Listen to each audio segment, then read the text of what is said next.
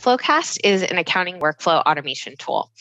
We were built by accountants, so understand that accountants are kind of the core of the whole office of the CFO.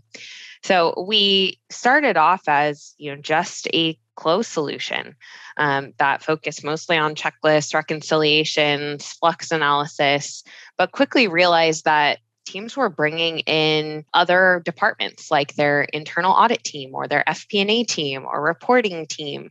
So instead of intermingling that into a closed dashboard, we thought, wow, we should just break out these different workflow dashboards. So FloQast has enabled you to really create any workflow within our tool that you'd like to track.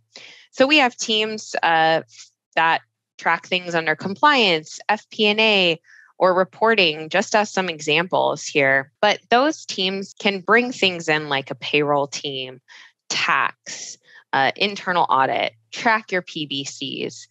And we did this really to have one centralized place where everyone can communicate.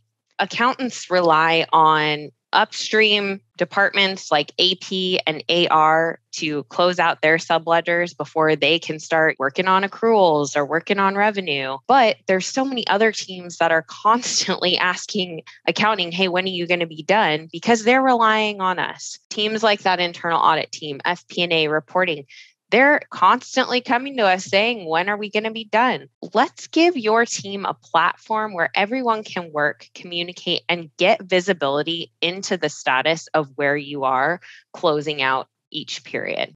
We also are able to help identify days during the month that might have too many tasks. So, for example, February 7th, 210 things related to the close.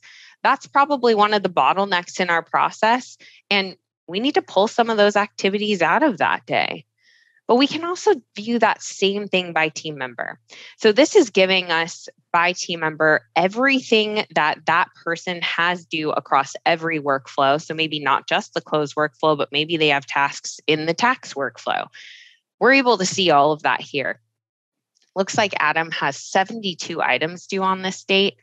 Maybe we can pull some of these out of that day, or this helps us identify where we can reallocate some work. Maybe we can give some of that work over here to Albert, who has nothing on that day. For this demo, we are going to focus mostly on the close because I think that's why you're here today. But know that as we go through the checklist, those checklists can apply to any department that you want to bring into FloQast and really give that visibility to not only you and your team, but to upper management so they can see exactly where everyone under their purview is working and what the status is.